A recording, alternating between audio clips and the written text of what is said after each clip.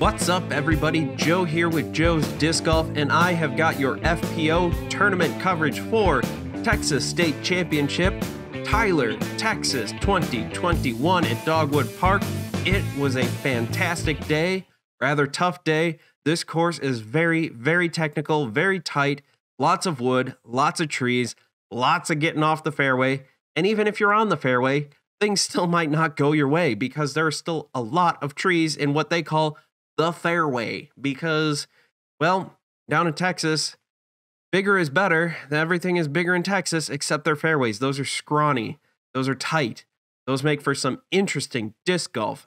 And today, we have some exciting news in a very pretty commanding lead. I'd say is Rebecca Cox shooting 6 under par on the day. She had 1 bogey on hole 14. Rebecca Cox was lights out. She was just going great today. Not too far off of her, 2 strokes behind her at a 4 under par, we have Hailey King. She managed to have 3 bogeys and still finished 4 under par. Absolutely impressive, Hailey King. Again, if this is a game of inches on this course. 3 inches could be the difference between those bogeys and a birdie. 3 inches could mean you hit that tree and you're off deep into the woods, into the cedar, and you're not getting out. You're just pitching out, praying for a bogey look. Praying for a bogey look. You missed that by 3 inches, and you're sitting circle 1. Maybe you're sitting in the middle of circle 2. Who knows? But that's just how it goes sometimes. That is how the cookie crumbles sometimes.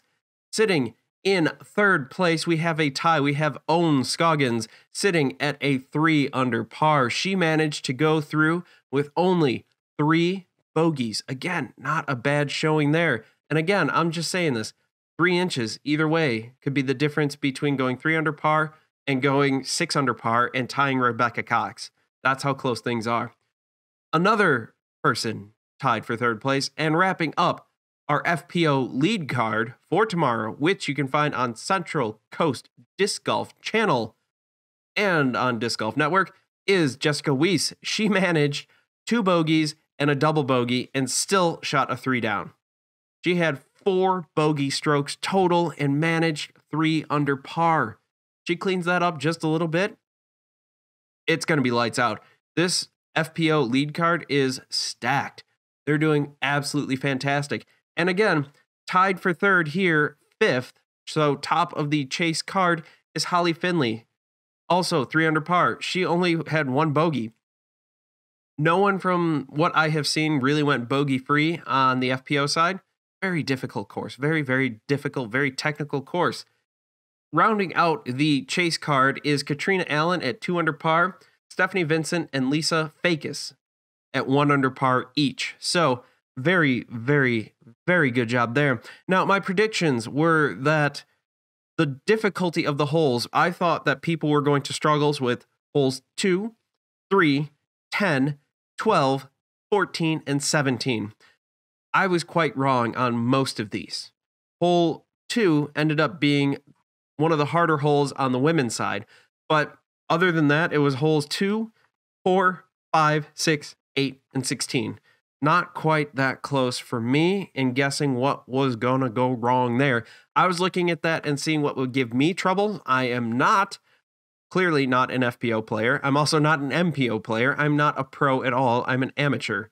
So I just looked and thought, hey, you know what? These are the holes that look a little difficult based on the maps that were provided on UDisc. And that's what I based it off of, which didn't show all of the trees clearly, but it didn't also show some of the stuff of how rough it got on the sides there. And that's what really kind of hurt me there. Some of the holes that did look difficult, turns out they're not as difficult as you would imagine once you get out on the course. Now, if you're looking at Skip Ace and seeing how I fared with Skip Ace after day 1, well, we've got Valerie Mandajuano and Kona Starpanis both tied at 11, so giving you some decent points. Tomorrow is moving day. So who knows?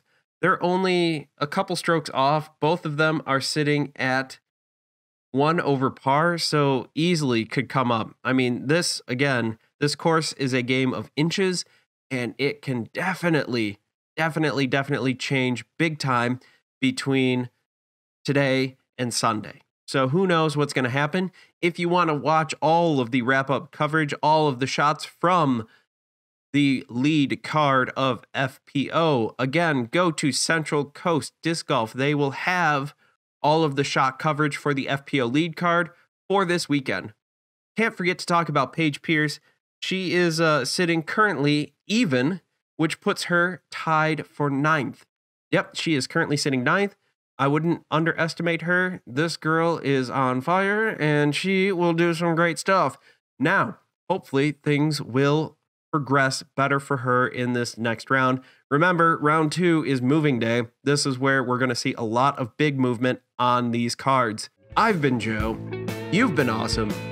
This has been FPO wrap-up coverage for the Texas State Championship 2021 held at Dogwood Park in beautiful Tyler, Texas, Rose City, capital of the U.S.